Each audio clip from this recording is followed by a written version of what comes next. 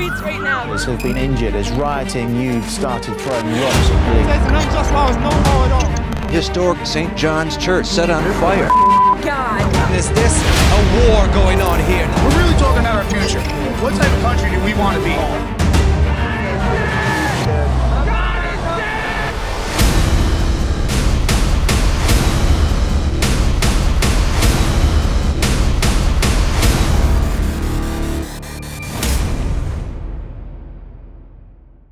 Hello, and welcome to Holding the Line, America's fight for religious freedom.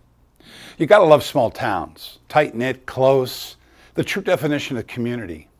And the police of these small towns are, for the most part, the by-the-book kind of law officers, tough, no nonsense. We love people, and they really help in the spirit of compassion. Adrian Garcia was exactly that.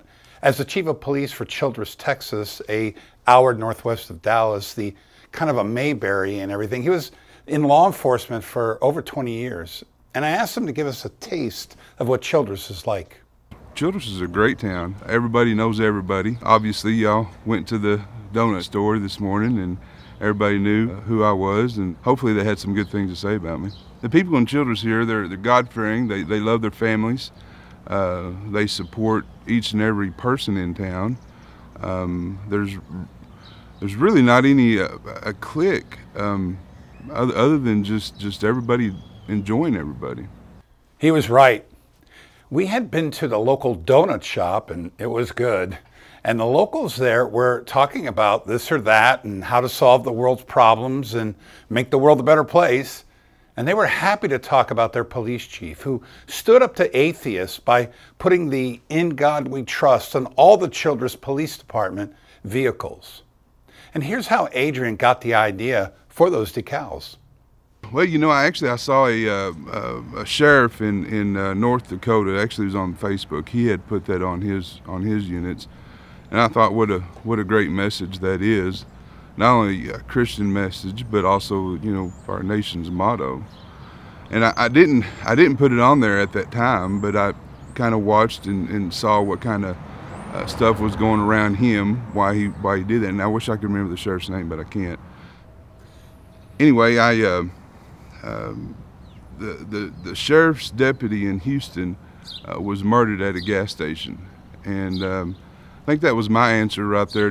It's more of a rally cry than anything, and I just felt that it was time that I made a statement and try to rally all law enforcement together. And everybody loved it. All the officers here.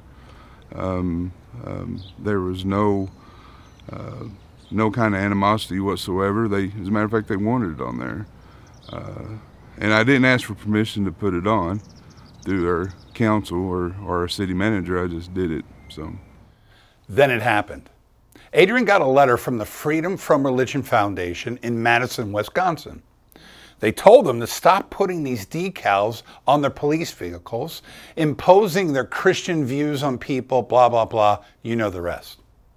Here's how Adrian responded. All right, this is the letter from Freedom from Religion that they sent me after posting on our Facebook page the "In God We Trust" decals on our patrol units. Inappropriate and unconstitutional religious endorsement. I think really that's all I read before I actually threw it down and responded with my letter. It says, "Dear Chief Garcia, I'm writing on behalf of Freedom from Religion Foundation, FFRF, to urge you to remove 'In God We Trust' from Childress Police Department vehicles. We were contacted by a concerned Childress resident. FFR is a national nonprofit organization, blah, blah, blah, blah, blah." What they did pretty much is they demanded that I take that "In God We Trust" off of our patrol units, and I responded back with a letter. I told them to go fly a kite.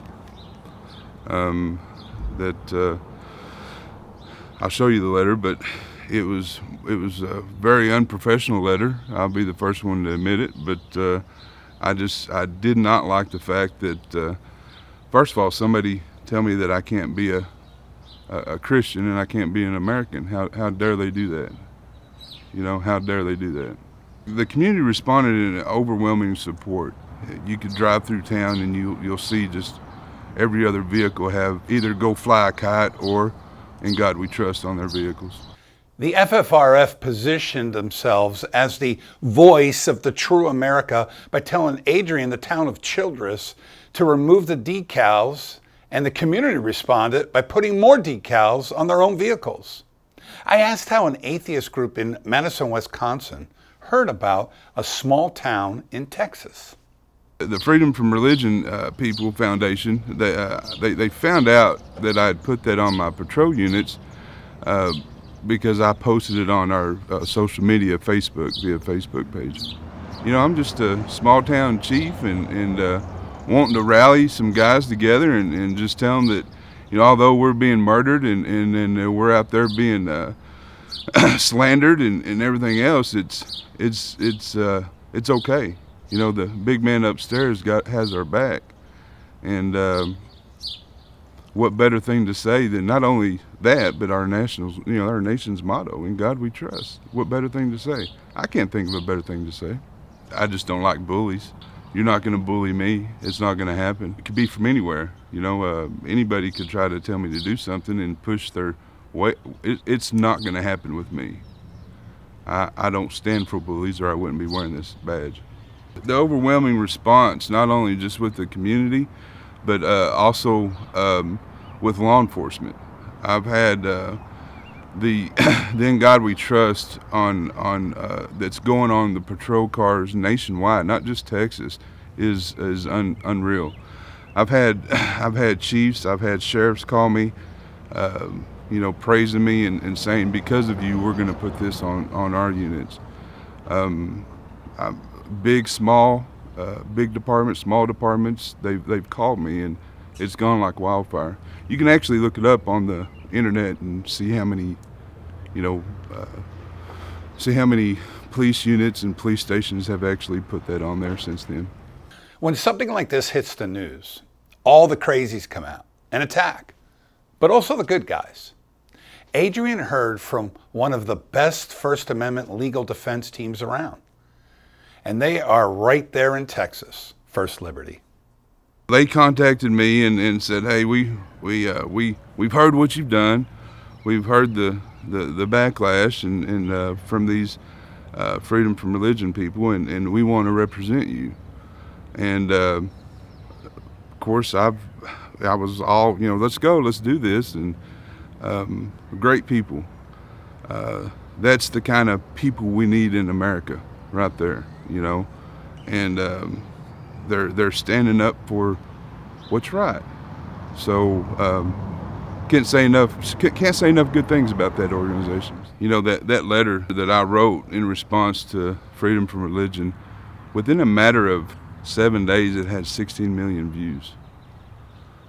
So it was just crazy. And majority of it was good. You know, majority of it was, I'm gonna say about 90% of it was good, and the 10% were the Freedom from Religion type of people. So no legal action or recourse followed from the Freedom from Religion Foundation. It was just a threat, and FFRF had really nothing to build a case on. But we need more Adrian Garcia standing up for what's right. Adrian has since retired as the police chief, serving his community and his God faithfully the entire time. In the meantime, the fight continues, and you need to be informed. So follow us on Facebook, Twitter, and subscribe to our YouTube channel, and like this video to see more content coming your way. You can also read my book, Holding the Line, America's Fight for Religious Freedom, available on Amazon. Thanks for joining me, and keep holding the line.